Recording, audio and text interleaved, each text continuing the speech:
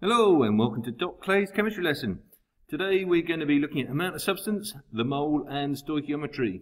So today's lesson we're going to be able to recall the Avogadro's constant, and finally we're going to be looking to apply stoichiometry rules to calculate unknown moles. So first up, let's look at Avogadro and the mole.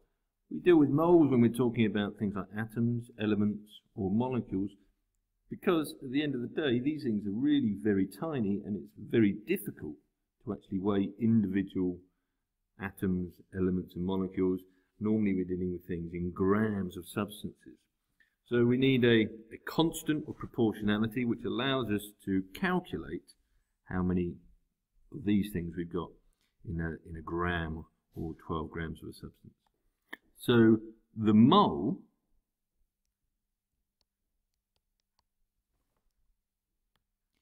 is simply the unit with which we describe or measure amount of substance.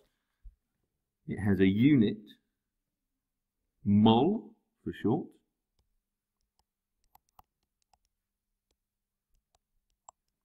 and has a value of around about 6.023 times 10 to the 23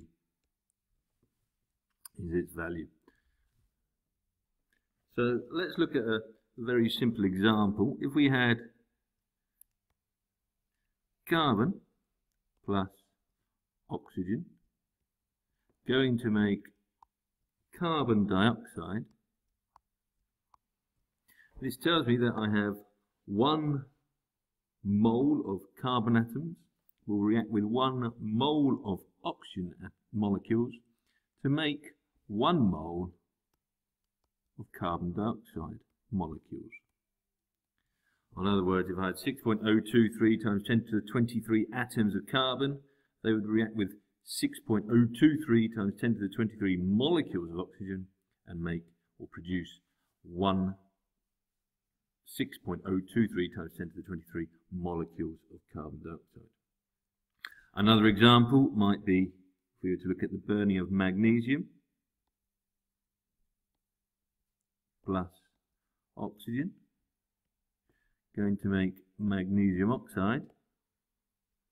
The first thing you might say is we need to balance that equation. 2 magnesiums and 2 magnesium oxides, and if you're not sure on that balancing, then do make sure you go and have a look on balancing equations. But this tells me if I had 2 moles of magnesium atoms, they would react with 1 mole of oxygen molecules and go to make 2 moles of magnesium oxide molecules. And if we were to describe that in terms of actual numbers, then it would be 2 lots of 6.023 times 10 to the 23 atoms of magnesium, 1 lot of 6.023 times 10 to the 23 molecules of oxygen, go to make 2 times 6.023 times 10 to the 23 molecules of magnesium oxide.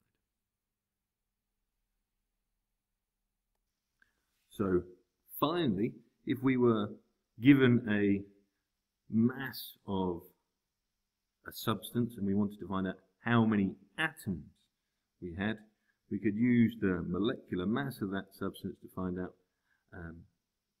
how many of those things that we had. So if we said we had let's say we had 0.5 moles of magnesium, well then we would know by multiplying that by Avogadro's constant,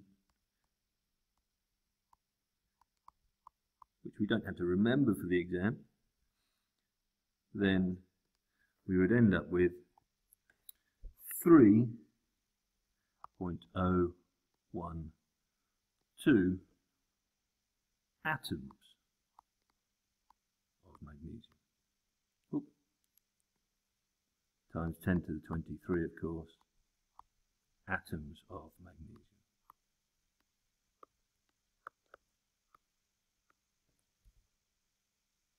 And that's about it. We're now going to go on and look at how we can use balanced equations to work out unknown values of moles so that we can work them out in calculations. So let's just go and have a look now and see what we mean by balance equations, stoichiometry, and how we can calculate unknown moles. Here we've got a reaction where we've got copper oxide and hydrogen going to make copper, metal and H2O water. What's the equation telling us? Well, first of all, there are no numbers in front, which means that we can assume that these are 1. And we can also see that the equation is balanced. We have 1 copper oxide would react with 1 hydrogen molecule to make 1 copper atom and 1 molecule of water. So this would be true as well if I had 1 mole of each of these substances of copper oxide. I would also make 1 mole of water. I'd also be able to find out the copper and the hydrogen. This is also true if I had 0.25 mole of copper oxide. I'd go and make 0.25 mole of H2O. And the same is true, I'd use 0.25 mole of hydrogen molecules and make 0.25 mole of copper atoms. So hopefully they're a very simple example before we go and move on to something a little bit more complicated. So this time we'll look at something a little bit more complicated. You might not have come across this yet in your chemistry, but this molecule on the left is butane with 4 carbons, and it's combustion with oxygen to make 4 carbon dioxide and 5 water. There's no number in front of the butane, so we can assume that that means there should be a 1 in front of this equation. Now let's suppose we had 1 mole of butane to start off with. How many moles of oxygen, how many moles of CO2, and how many moles of water? I'll give you a second to think about that, and then we'll talk about actually the process that your brain has gone through to work that out. That's right, you've got 6.5 of oxygen, 4 of CO2, and 5 of water. Now what's your brain figured out in your head? Well, actually it's worked out the moles you want to know, and it's ratioed those to the ones that you do know. So 6.5 over 1, multiplied by the number of moles that you know, which is 1 here, gives you 6.5. For the CO2 example, we want to know about the CO2, so that's 4 over 1 for the moles of butane, because that's what we know about. Multiply them by the moles of butane, which is 1 gives us 4, and the same is true here for the water. 5 over 1 times by 1 gives us 5. Okay, so a pretty simple, easy start.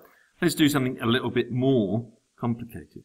Let's imagine we only know about the moles of carbon dioxide, and let's say that we're starting here with 0.25 moles of carbon dioxide. The question is, how many moles of water do I also have, and how many moles of oxygen and butane was that made from? I'll give you a second just to think about it.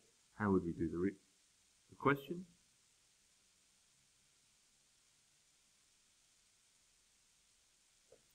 Okay, so let's have a look. Hopefully, you will have looked at the equation and started looking at the ratios and how we put those together. So, we look at the moles of water, which is 5 to 4 ratio. So to work out that ratio, we do 5 over 4, multiplied by the moles that we know about, which is 0.25. If you put that into your calculator, you should end up with 0.3125. Well done if you got that right. And of course, here we've got units of mole, so I didn't include. Let's go the other way. Well, how much butane would that be made from? Well, the ratio here is 4 to 1 again. So we want to know about the moles of butane. We have the moles of carbon dioxide. So that's coming from the equation, 1 to 4. We're going to multiply it by the moles that we know, which is times 0.25. And hopefully then you've got 0.25 multiplied by, well, 0.25 again. And you should end up with, I'll put it underneath here, 0.0625 moles. And of course here the final one, another complicated looking one, we've got the oxygen. How much oxygen would that have been made from? Well, we've got on the top 6.5, because that's the moles we're interested in, divided by the moles that we know about, which is 4, multiplied by 0.25, giving us a ratio of 6.5 to 4, multiplied by 0.25, giving us a moles here that would have reacted together of 0.40625 mole.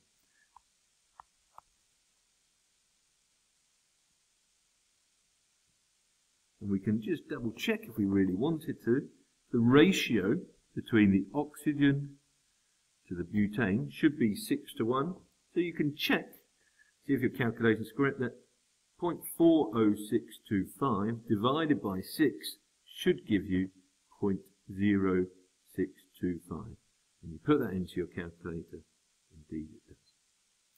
So being able to manipulate the calculation, find out the moles of one of your species, and from there work out the moles of all other parts of that reaction, is going to be absolutely imperative that you're able to do for the rest of these amount of substance questions. And we call that the ratios of the molecules in an equation, the stoichiometry.